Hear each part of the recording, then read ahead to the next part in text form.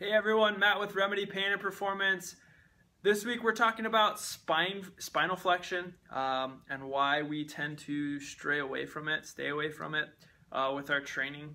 So if you are a client of mine or have trained with me before, you may or may not have noticed that we'll never do any sit-ups or crunches or that sort of thing. Probably the closest we'll get to it is a Turkish get-up, which has a little bit of spinal flexion, but not a ton under load. And I'm just going to talk about the reasons for that, why we want to keep from, so spinal flexion basically is this, right? So any crunching movement where I'm bending forward to work our abs, right? Everybody loves working their abs. So there's a million other ways to work your abs besides doing crunches or sit-ups. I think the fitness trend over the last 5-10 years has been to stay away from sit-ups and those kind of things. So kind of reinforcing that idea today. So the reason we don't want to do any, or we choose not to do much spinal flexion, sit-ups, crunches, that sort of thing, puts a ton of pressure on the lower back.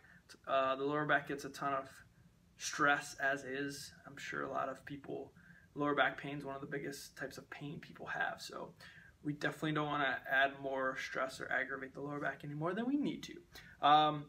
So research has shown any type of crunching movement, repeated spinal flexion or spinal flexion under load, right? We never want to squat with 200 pounds on our back like this. That seems like a terrible idea.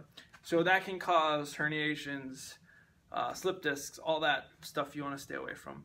And just overall not good for us. The other reason I don't tend to overdo flexion is because how do we sit?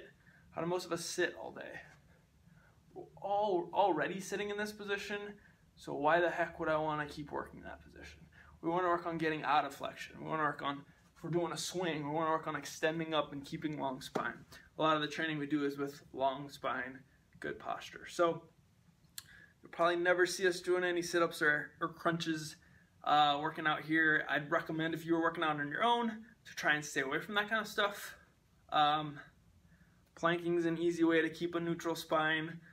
There's a million other ab drills you can do without actually flexing forward into this position.